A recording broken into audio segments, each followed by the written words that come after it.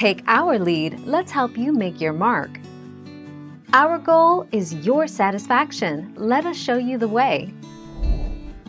Although proceedings were delayed due to the bombing of Iraq, on the passage of H.Res. 611, Clinton was impeached by the House of Representatives on December 19, 1998, on grounds of perjury to a grand jury, first article, 228-206, and obstruction of justice, third article, 221-212.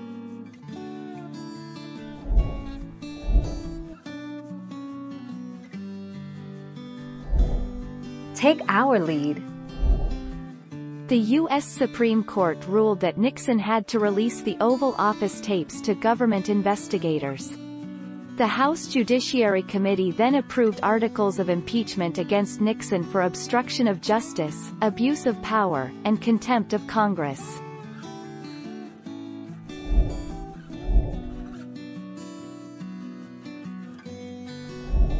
Make your mark, take our lead.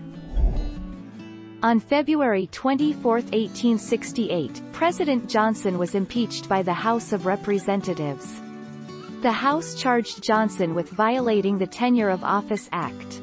The alleged violation stemmed from Johnson's decision to remove Secretary of War Edwin Stanton, a prominent radical Republican leftover from the Lincoln Cabinet. 16 May 2020.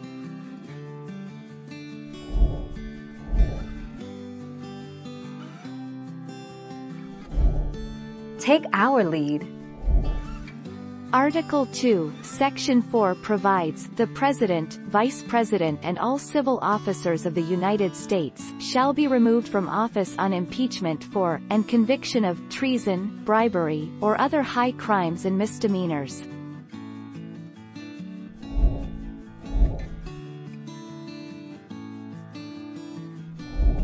Make your mark, take our lead. Johnson became the first American president to be impeached on March 2–3, 1868, when the House formally adopted the Articles of Impeachment and forwarded them to the United States Senate for adjudication. Thank you for watching. Please subscribe and hit the bell notification.